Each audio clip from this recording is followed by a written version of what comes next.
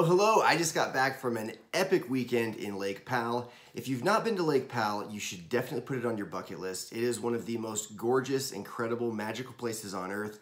I've been all over the world and I'm not kidding you. It is an absolute bucket list item. You know what the Grand Canyon looks like. Big red rock cliffs, deep canyon. Imagine that filled up with water and you can go and explore it all you want. You can cliff jump, you're swimming, you're boating, surfing, all this amazing stuff. This is my friend Mike. He's not any good at surfing.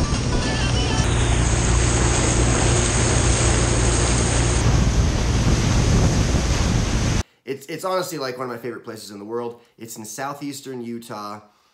Got an absolutely riveting performance by John.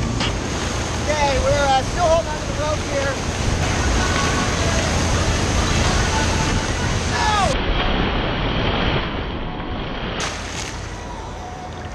Up. It's very difficult.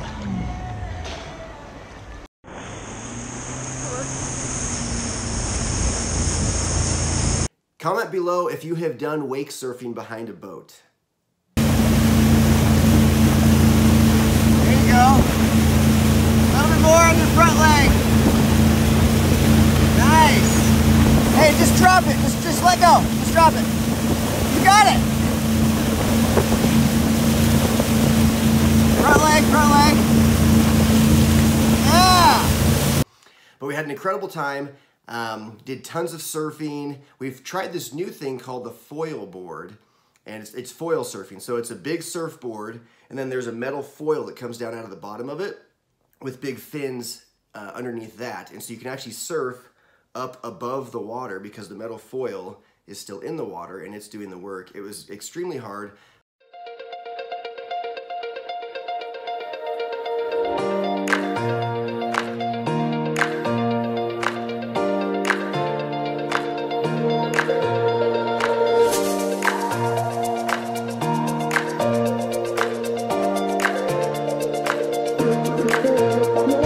Nobody out here but us, just pure glass. And one of my newest friends. Comment below if you have tried foilboarding and let me know if you were better than I was at it. There was about 9 or 10 of us that went down and then 2 more came, so there's maybe like 11 or 12 total for the trip. So it was a small, kind of more fun, intimate group where we were all on the same boat the whole time. And we just had an absolute blast. Yeah, it just feels so much higher up here. Whew. Cold? Yeah.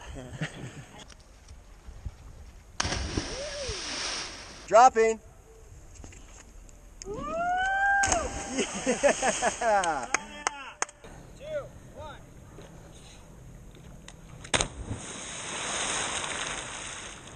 This is my friend Shelby. She's one of my favorite people in the world. Shelby Welch. We've known each other for how long, Shelby? Like 7 years we've known each other. One of the nights we had the most epic sunset. It was almost as good as the sunset I had in Brazil. I mean, you can take a look and see for yourself. By the way, I want to take a vote here. I'm looking pretty rugged still from Powell. We drove in late last night. I just got out of the shower. It's early for me. It's not early, but it's early for me. So I'm looking early. But I want to take a vote. Should I get a haircut or should I keep growing my hair out? I don't really quite know what to do with it sometimes when it gets this length, so I just kind of do this and then put a hat on because I don't really know what else to do. But vote. Haircut, grow it out.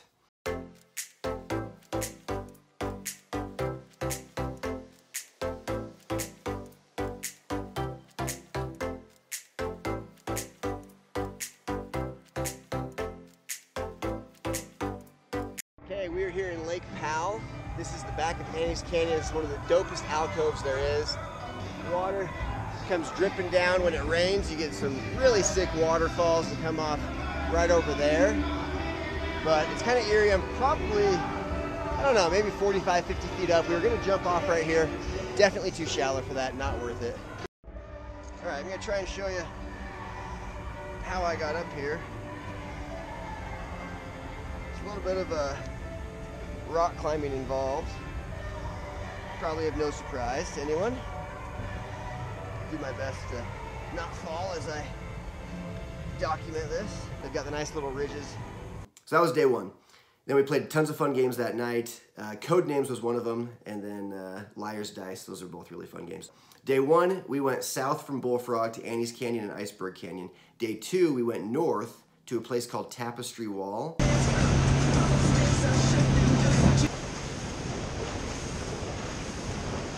This here is called Tapestry Wall. I don't know how high it is.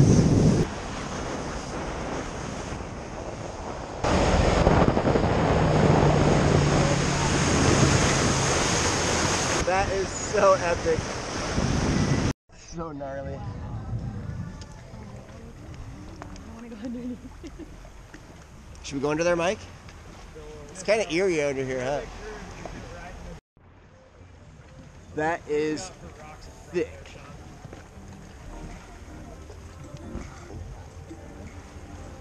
We also explored another canyon called Forgotten Canyon. At the end of that, there's some cool Indian ruins called Defiance House. It's really neat. And I got some cool time lapses of the canyons, but they're just incredible. They just like blow your mind. There's no place on earth like Lake Powell. It really is just magnificent. And that's the night we had the epic sunset. Just a gorgeous, gorgeous desert sunset. So Lake Powell, this is a cool stat about Lake Powell you need to know. There's actually more coastline along all the canyons and stuff of Lake Powell than the entire western United States. So you go from northwest part of Washington all the way down to the southwest part of California. That entire coastline is less than the coastline of Lake Powell. There's that many canyons and offshoots and things like that. But in the main channel, so there's the main channel and then there's all these offshoots, right? The main channel, the main part of the lake is usually quite rough. Wind, lots of boats, boat traffic. The water will go and hit the canyon walls and then it'll kind of bounce back, as opposed to like on a beach where it just washes up onto the beach and kind of calms itself down. Here it bounces up against the canyon walls and comes back in. And so usually in the main channel, it's a little bit choppier, rougher. But this last day, it was absolute glass, not a soul in sight, no other boats. The water was just as pure, clean as could be. It was amazing. And that's where I started to get pretty good on the foil board.